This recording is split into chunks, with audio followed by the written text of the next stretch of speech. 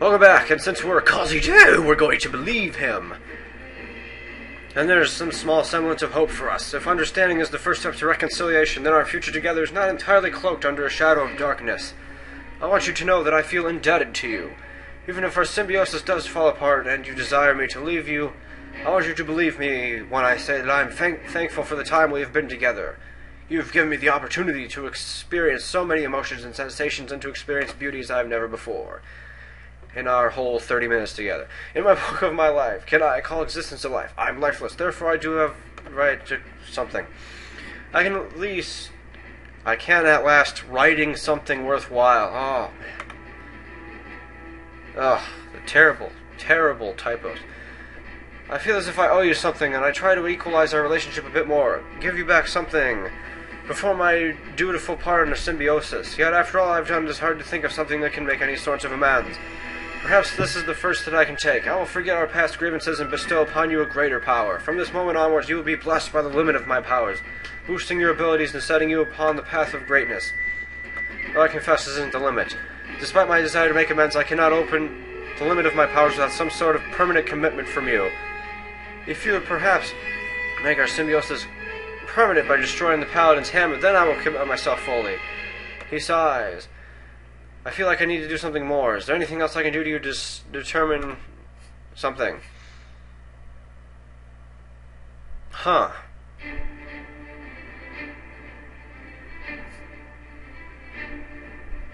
That's interesting. Afraid I can do that, but I will make you a promise. Once the Paladin's hammer is destroyed and any risk to my permanent destruction forever gone, I will release my hold on you. I'll let you remove any physical form if you choose, and rid yourself of me forevermore. I cannot leave you with the hammer, the instrument of my destruction, so close. Let you decide to use it against me while I'm defenseless. Once the hammer has been destroyed, I will let you decide the fate of our symbiosis. If you see any chance of redemption, and choose to embrace the possibility of symbiosis, then my soul will soar with glee. But if you see no hope, we must part ways. By my reckoning, it is better to hope the next person who finds me sees value in our symbiosis, than to spend eternity with you if you are miserable and have rejected me. For now, though, I suggest we complete our task and find the Paladin and his hammer. Please don't take my words out of context. I am not commanding you to do it, but it does make me a certain level of sense to do so. After all, we are here with the Paladin's arrival, doubtless impending. Should we not take advantage of it? I leave the ultimate decision up to you. Okay, that's fine. With this quest, I am entirely in your service and in your debt. Yeah, that's nice. Leave this place if you want. I will not stop you. Yeah. Let's see. I will stay. Thank you. My beloved symbiote. Random. Thank you from the bottom of my heart. Random voice. You will not regret your decision. I will remain silent unless you wish to speak to me directly. Should you decide to rest while waiting for the Paladin's arrival, I will watch over you. For now, though, I bid you farewell, my symbiote. Closing. Okay. Good. That was kind of an extended conversation, really. Wow. Now I wait for Pellu here, I guess. That's okay. I can... Where am I here? What are we doing? Oh, jeez. Oh, whatever.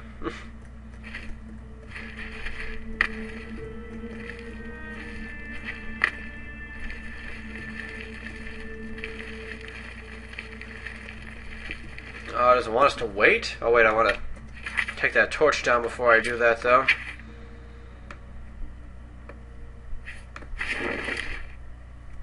Alright, now we wait. Probably, maybe, I don't know. Actually, I will save first, though, unless he's already here. Doesn't seem like it, though. Alright, I had to get rid of the save. Okay, now we can wait for a few more hours.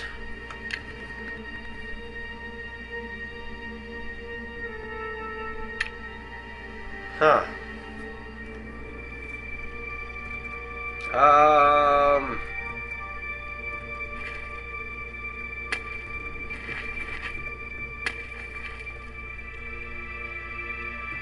Maybe we're supposed to go in a thing?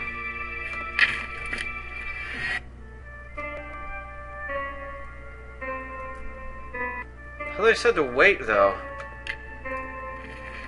Huh.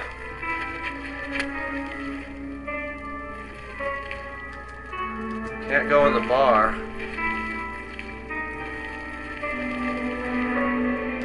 Yeah, there's nothing here.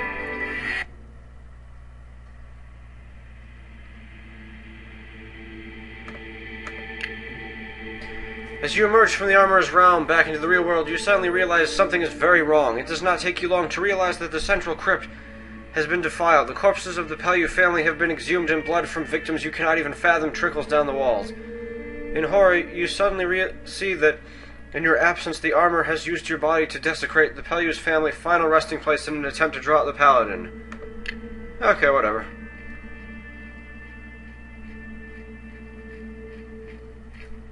Hi, everybody! Oh, it was you who took the armor of Malevolent. Oh, he has a voice now, cool. I had long held the suspicion, but it was Lucius Malin who had taken the armor. Though for what reason I could not guess. But seeing you standing here now, calmly wearing the armor, and... His expression darkens. I'm wallowing in the blood and dismembered remains of my departed family. Yep. I now know that I was mistaken. 'Cause you do! Based on your appearance here, which in turn coincides with the coincidental deaths of 2 of the 3 people involved in the armor's creation. I believe that it is safe to say that it was you who killed the enchanter and the blacksmith. Yeah, what are you gonna do about it? Only one question remains. Have you been forced to perform these actions under duress? Or have you embraced the armor's idea of symbiosis? Let's see...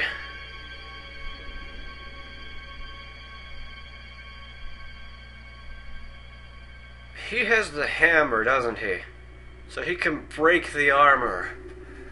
So we want to lie to him, probably. The armor forced me.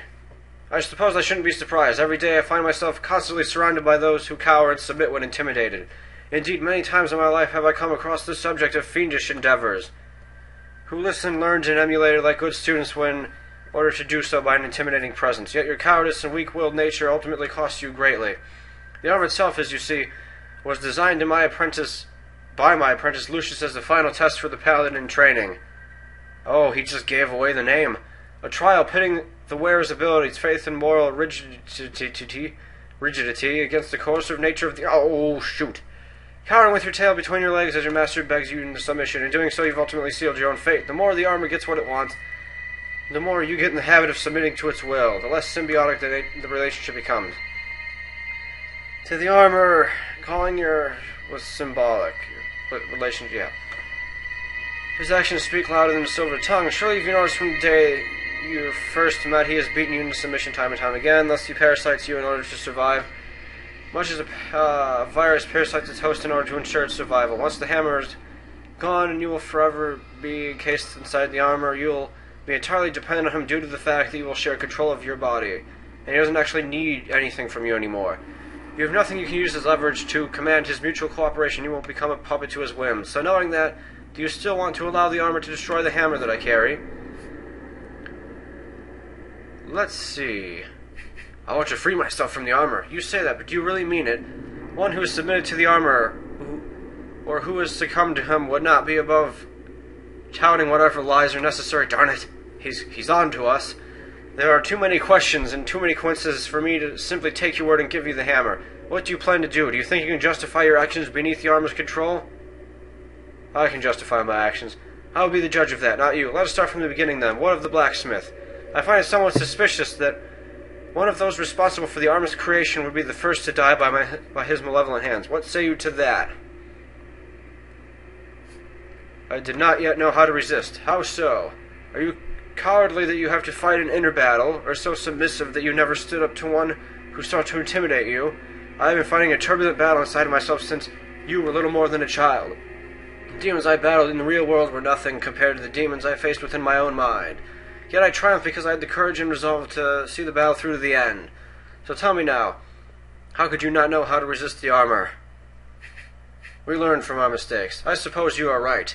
How can one know how to resist if one hasn't tried and failed at that task? Alright, you managed to justify the death of the blacksmith. What of the enchanter? He attacked me. Why would he do such a thing? Out of fear. Yes, he knew what the armor was capable of, and he knew that he couldn't destroy it by himself. He also knew how the armor's self-preservation instinct operated, and when he saw you arrive by wearing it, he immediately assumed you had lost control. Very well, I can accept that he was killed in self-defense, but there's one last unanswered question. We shall ignore the likely death of my apprentice, Horatio, simply because I haven't verified it for myself. But what of the moment of weakness only moments ago, where the armor presumably took control of you in order to defile this crypt? I was not in the real world. Would you care me to tell me where you were, if not in the real world? I was in the armor's realm. Doing what exactly?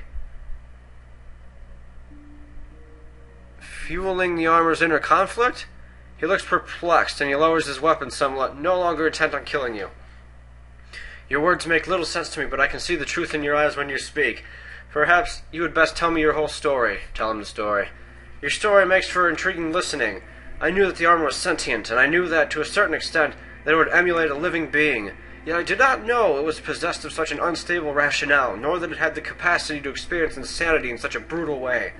I had always believed it was still bound by the limitations that Lucius put in place, but it would seem it has evolved far past that.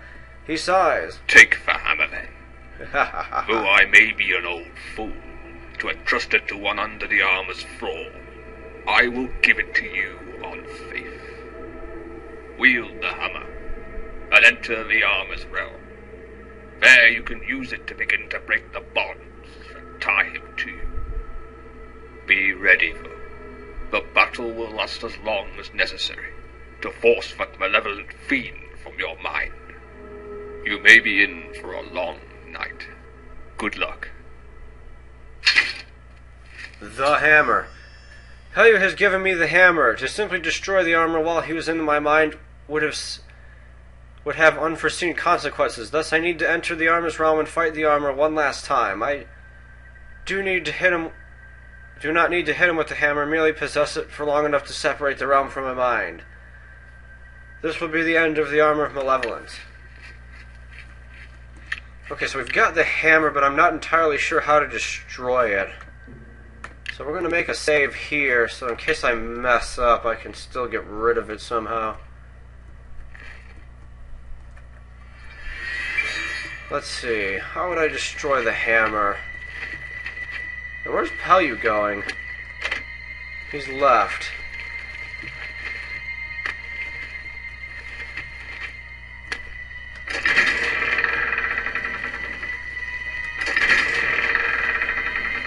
Okay. Not sure how to destroy this thing.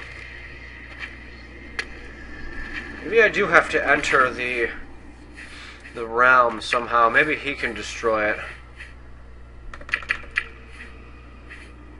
What am I looking for? Oh, yeah. Here we go.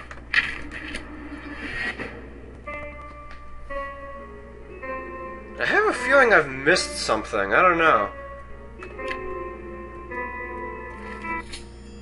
I've arrived in the armor's realm for my final battle. Oh, wait. I simply duplicate myself until...